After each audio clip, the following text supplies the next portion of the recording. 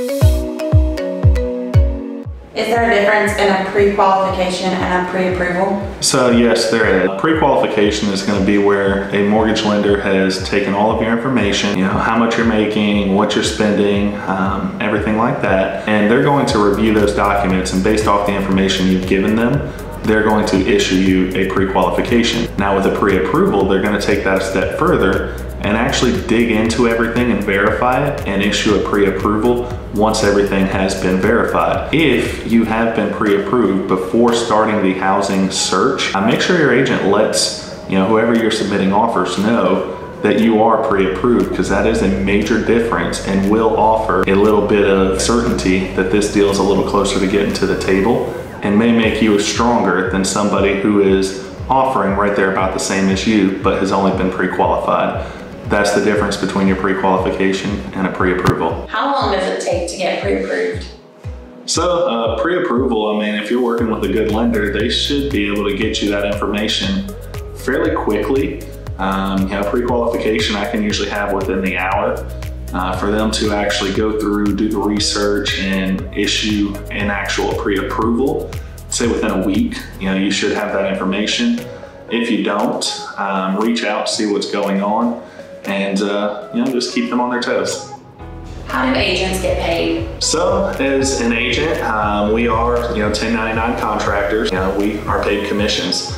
If we don't get you to the closing table, we do not get paid. In a typical transaction, what you're gonna see is the listing agent and the seller have agreed on a price to offer to a buyer's agent, and they've also agreed on a price that the listing agent's gonna make for the listing and the sale of that home if it closes. That is negotiable. There are no set fees or standard rates that we can go by, but that is how agents are paid.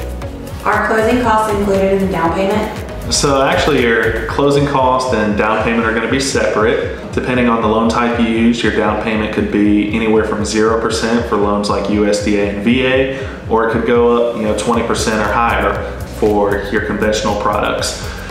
Closing costs are going to be your lender fees, your title fees, any kind of prorations, and those are going to be separate. Something that we're seeing a lot of today is agents putting $5,000 for closing costs, which used to almost always get you by. Be careful, taxes have gone up, insurance have gone up, and those numbers don't always work out the same. So be sure to get with your lender and make sure you understand what your closing costs are going to be, as well as your down payment, to make sure that you've got enough for both of those come time for closing. How much money do I need to hire you? So it really depends. If you're a buyer, in most cases, you're going to be a free service. The listing agent and the seller have determined a price to offer to buyer's agents. So as a buyer, unless you've got an agreement with your agent showing what you're going to be paying them, if there's a gap or something like that, your service is going to be free. For a seller, it's completely negotiable. If your agent's telling you that there's a set standard on what they're charging for their commissions, it's illegal. We're not allowed to do that. It is negotiable, but you get what you pay for, and you don't want to leave any money on the table. If somebody's not going to argue for their money, I highly doubt they're going to argue for your money when it comes time to negotiate. So think about that when you're hiring your agent. What sets you apart from the other agents who want to help sell my home? I think the biggest thing here is I'm dedicated. I don't do this part-time. It's a full-time job for me. I absolutely love what I do, and I think most people that have dealt with me will tell you I'm no pressure. If we receive an offer that is not good for your property and you don't want to accept that offer, you're never going to feel me twist your arm to do something that you don't want to do.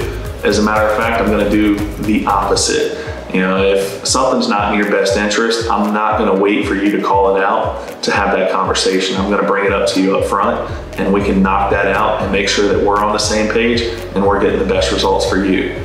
Personally, I think that's my best attribute.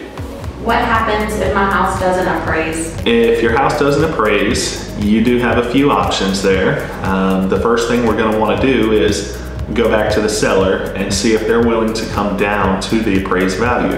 If they're not willing to come down and we don't have the money to bridge the gap in cash, then that deal is most likely dead. If the seller's willing to come down, that's great. The bank will loan you up to the appraised value, so everything works out okay. The other option there is to negotiate somewhere in the middle, and we find a common ground for the seller and you. Maybe we split the difference 50-50, but ultimately it is negotiable.